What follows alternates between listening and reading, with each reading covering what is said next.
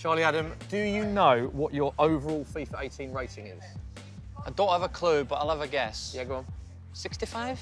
65? It's been a bit harsh on yourself there. Is it? It's higher than that, yeah. Oh, wow. Mid-70s? Yes. 76? It's 74. Oh, that's not bad. You happy with that? Yeah, I'll take that. You'll take that. What do FIFA rate as Charlie Adams' best stat? Passing or shooting? Very close as well. Shooting. You think shooting is your best asset? Yes. Well, FIFA disagrees. It's got shooting 75, passing 79. I'm happy with that, yeah. Yeah? Average 79 it's not bad for passing. You answered that very quickly. So in your mind, you think your best asset is shooting shots from long range? No, I don't know why I actually said that. I actually think I'm a better passer. OK. But I just thought that it might be something, yeah, shooting because of that goal. I don't know if maybe that come into it, but no, passing is my strongest point in my game, probably, yeah. You mentioned that goal. I imagine you're talking about your goal against Chelsea. Yeah. Is that the greatest goal you've ever scored? No. No? No. I always say that goals are important goals, and I think the one for Blackpool at Wembley was... In the playoff final? Yeah, it's probably the biggest one for me. So that's your best goal because of what it meant? Yeah. But technically, would you look at that? Technically, I still think technically it was as good a goal as Wembley's seen for a long time. Dean Windass might disagree with me here, but no, it was just the occasion, getting up and over the wall, the distance. I practiced a few on the Friday before the game, and it was just, yeah, I think that's the goal. But obviously the whole Premier League thing and the Sky and Chelsea, it was, and Courtois, it's nice to beat a goalie like that. So you mentioned the Chelsea goal. We can't mention the Chelsea goal without talking about that celebration. Oh, horrendous. What was that about? Shocking.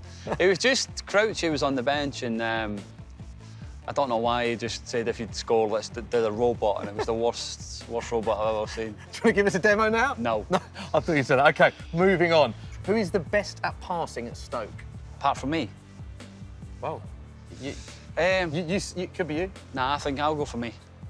Correct. Charlie Adams, 79, as the highest rated for passing at Stoke. Afellay on 78 and Shaqiri on 78, so it's tight, but they've given you as best passer at Stoke. FIFA know what they're talking about, don't they? OK, who is the highest rated player overall in Stoke?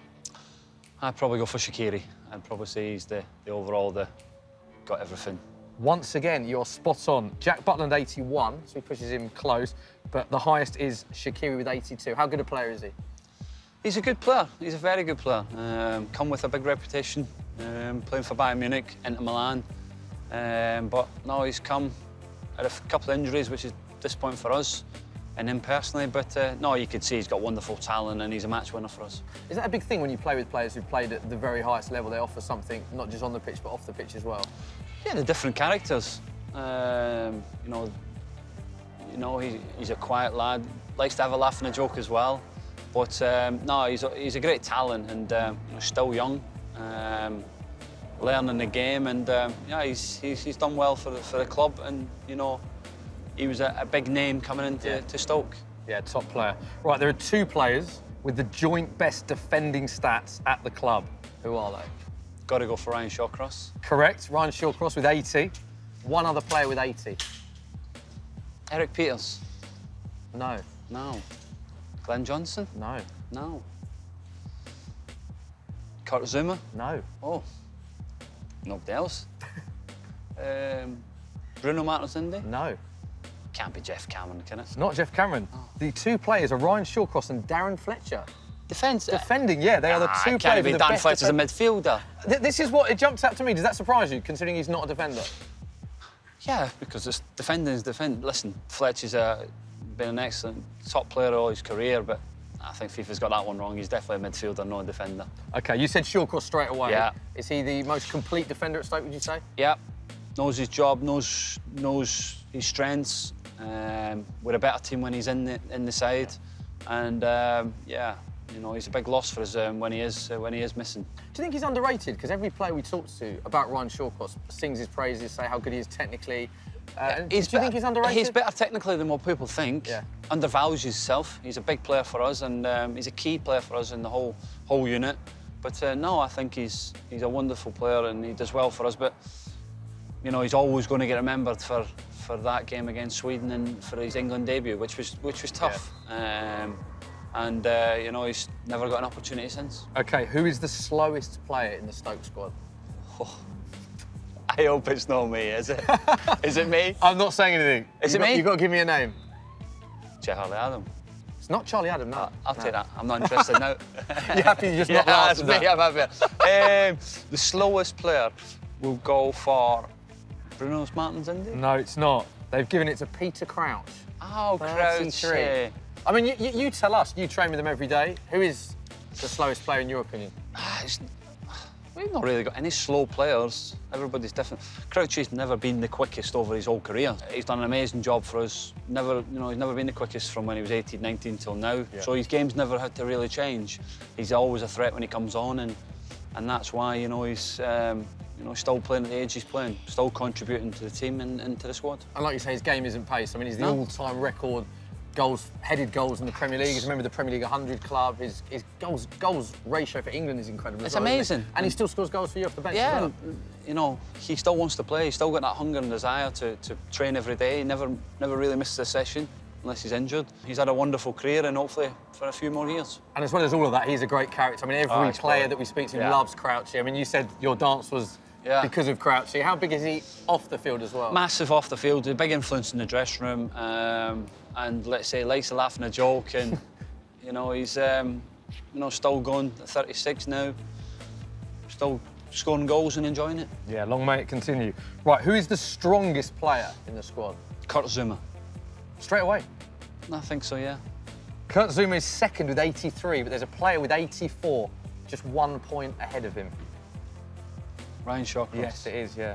They've given Ryan Shawcross stronger than Kurt Zouma. You're not having that? Not having that, no. He's Man Mountain, massive. Kurt? Yeah, he's just, for 23 years of age, you know, he's the size. I mean, obviously, you know, he had a horrendous injury at Chelsea, that cruciate ligament, and really bad knee injury, but come back really strong and, you know, been strong and reliable for us, done really well, and you could see the quality he's got and why he plays, you know, in the French national team. Top team like Chelsea, he's a top player. Yeah, and physicality is a big part of his game. Does he train as he plays? Is he that intense in training sessions? Yeah, every day.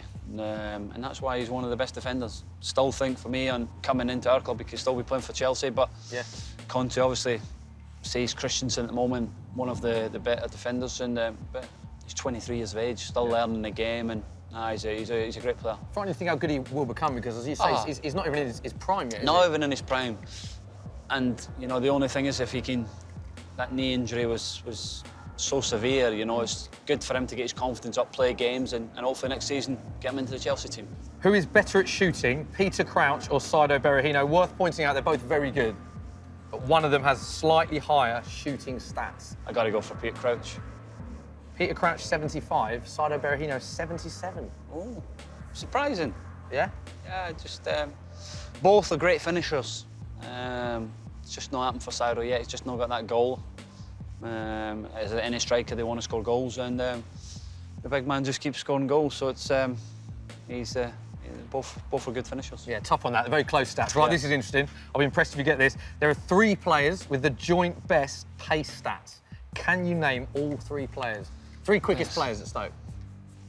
3 quickest players. Mamdiouf. Correct. Shaqiri. Correct. You've got 2 out of the 3. Jeff Cameron. No. Do you want me to tell you? Yeah. Jesse. Hesse? Yeah, Hesse. 83, 83, 82. So the question is, FIFA think they are the joint 3 quickest players. You play with them all. Yeah. Who's the quickest? Mamdiouf's quickest. Easy question? Yeah, easy question. Over what yards? 10, 15, long distance, he's the quickest, no doubt. OK, interesting.